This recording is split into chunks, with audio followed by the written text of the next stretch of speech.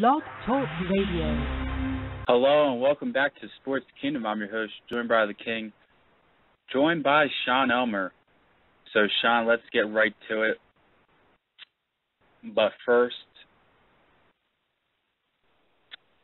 let's get to Pittsburgh versus New York. New York defeated Pittsburgh in 7 games. I predicted Pittsburgh to win this game, but New York, well, actually, no. I predicted New York to win this game, all because of their depth.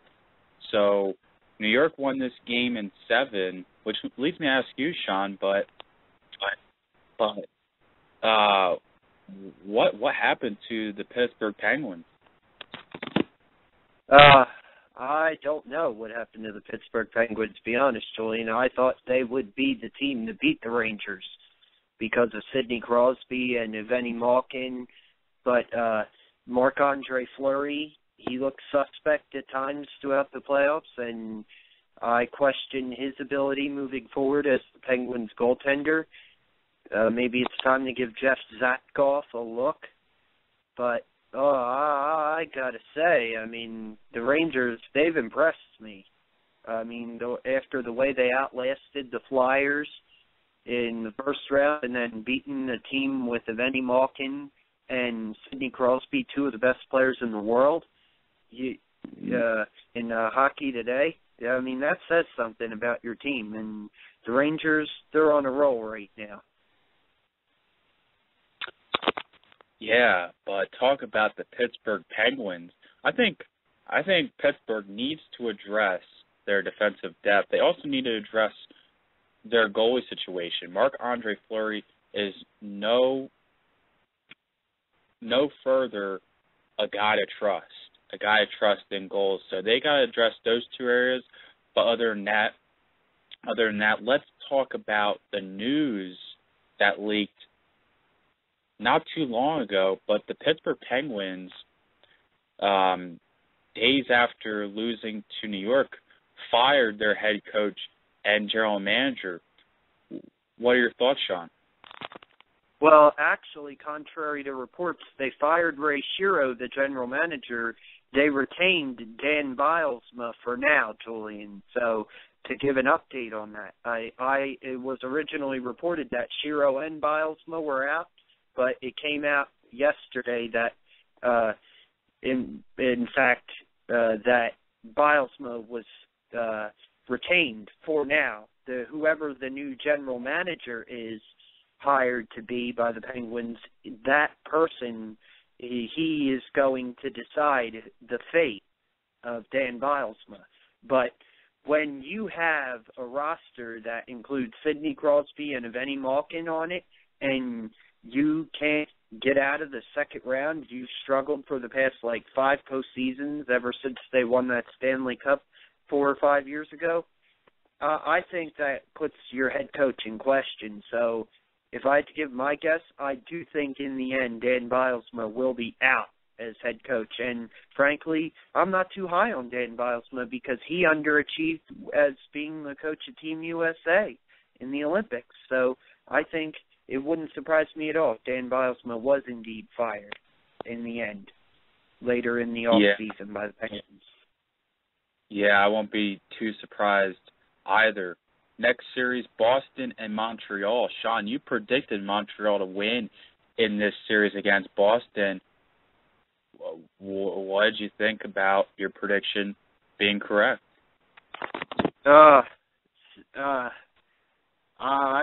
Something told me that it was Montreal's time. You know, Boston, they won the President's Trophy. They were the best team in the regular season, and they had Tuukka Rask, a great goaltender. I'm not taking anything away from him, but Carey Price played well in that series. But Montreal, they looked very good in that series, and they looked like they were ready to take that next step forward. As we'll get to in a few moments, I don't know if they were ready to take that next step forward today against the Rangers in Game 1 of the East Finals, but in that series against Boston, they took a big stride and got to the East Finals, so we'll see what happens with the Canadiens moving forward. But, hey, big win, You beat your rival, your hated rival, to move on to the Eastern Conference Finals. Great job by Michel Therrien with his Canadians. Yeah, and kudos to Carey Price. But getting on to the Eastern Conference Final now, Sean, if you had to name the better goaltender, who would it be? Henrik Lundqvist or Carey Price? Well, just to give an update in case for those who are wondering, Rangers did succeed in taking Game 1 of the Eastern Conference Finals in a resounding rout, 7-2, the final. So through one game of this East Finals, you have to give the edge to Henrik Lundqvist. Even though in the series, I think Montreal will find a way to bounce back from today's 7-2 loss at home. I just think the Rangers had, it was their day. It was meant to be their day in this game, but I just think in this series moving forward, I think Montreal's going to end up taking this series and moving on to the Cup Finals. But today, through one game, I'd give the edge right now to Henrik Lundqvist over Carey Price. Yeah, I'd give the edge to Henrik Lundqvist as well. Henrik Lundqvist has admittedly done better than last season, and I don't think Montreal is going to stop. Has what it takes to reach the Stanley Cup Final this year. Has what it takes to reach the Stanley Cup Final this year. Not too long ago, 2 years ago, the New York Rangers reached the Eastern Conference Final but came up short against the New Jersey Devils. I don't think that will happen this time. I don't think they will come up short this time, as I'm taking New York over Montreal. Let's get on to the Western Conference, but Chicago versus Minnesota. Chicago won 6 against Minnesota.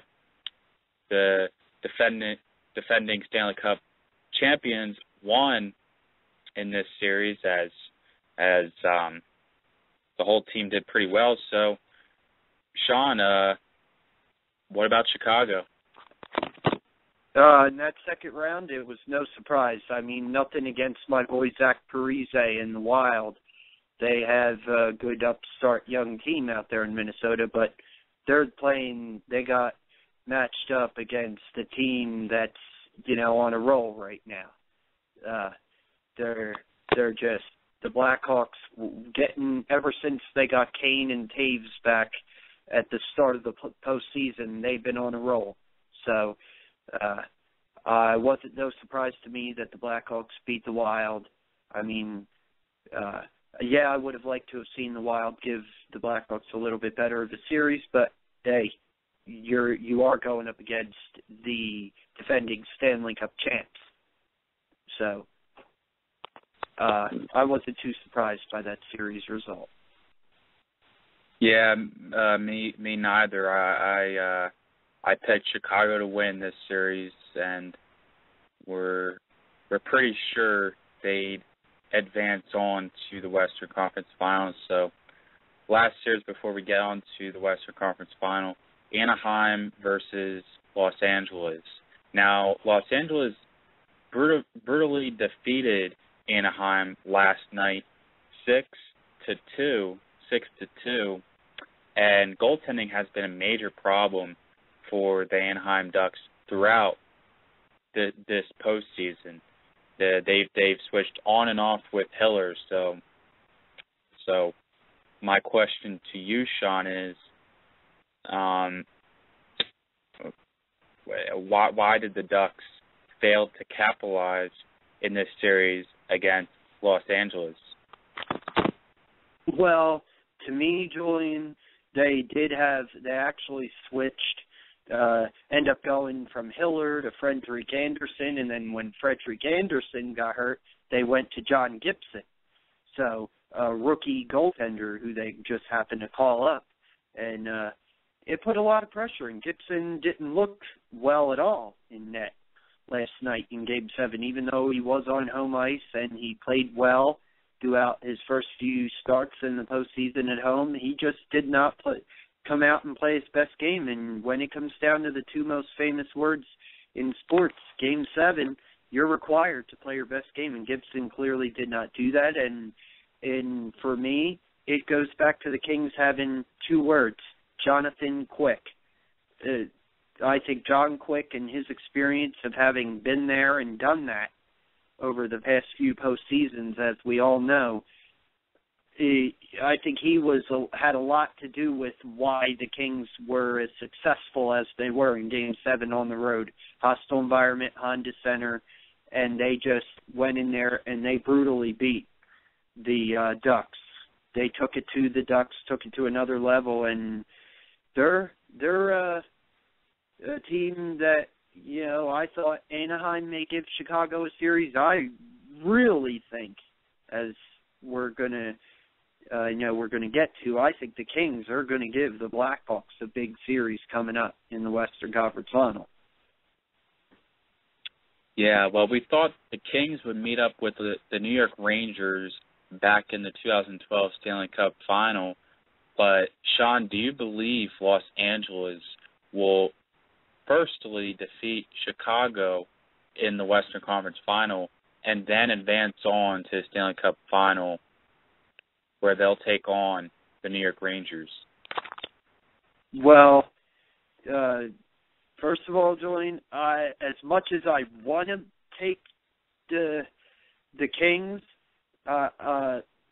this is such a tough series for me to call Kings Blackhawks, but I just the Blackhawks for me are like the Miami Heat right now in basketball. They're just, they're the defending champs for a reason, and Corey Crawford has really stepped up his play in the past several series clinching games. He's played really well. And I just think when push comes to shove, I got to give the ever so slightest edge in this series to the Blackhawks. I'm going to take the Blackhawks in a hard-fought 7-game series. It's going to be, the Kings are going to slow down the Hawks, and it's going to be, I think you're going to see a lot of low-scoring, like 2-1, 1-0 games in this series. The Kings are going to be strong and physical with the Hawks, and they're going to push the Hawks to the limit, but I just think in the end, too much Kane and Taves in this series, and which is why I'm taking the Hawks to move on and play the Montreal Canadiens in the Stanley Cup Finals. Blackhawks and Rangers, two major markets going up against each other in the 2014 Stanley Cup Final. I predict Chicago and New York.